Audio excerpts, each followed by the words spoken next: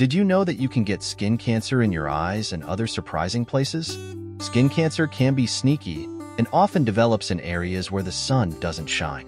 Late diagnosis can lead to more invasive treatment and more severe cases. So, let's talk about what causes skin cancer and where you might find it hiding. Skin cancer is usually associated with exposure to ultraviolet UV radiation from the sun. However, melanomas, an invasive form of skin cancer, can also be caused by genetic mutations and weakened immune systems. These aggressive cancers can spread to other parts of the body.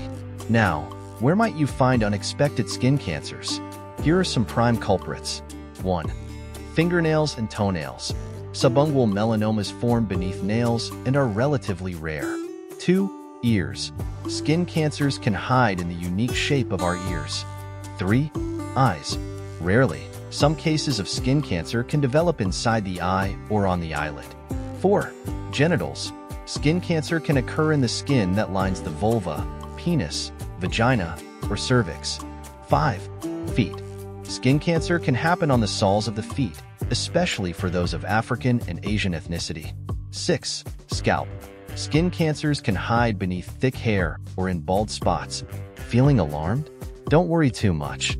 Between sharp-eyed friends, loved ones, and trained dermatologists, it's surprisingly easy to spot most skin cancers. Just remember the ABCDE Rule: asymmetry, poorly defined border, varying color, diameter larger than 6 millimeters, and evolving over time.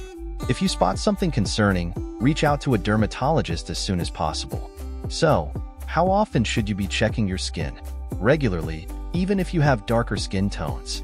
If you're not sure, it never hurts to see a dermatologist and have your risk assessed. Stay vigilant and keep an eye on your body's shadiest areas, just in case.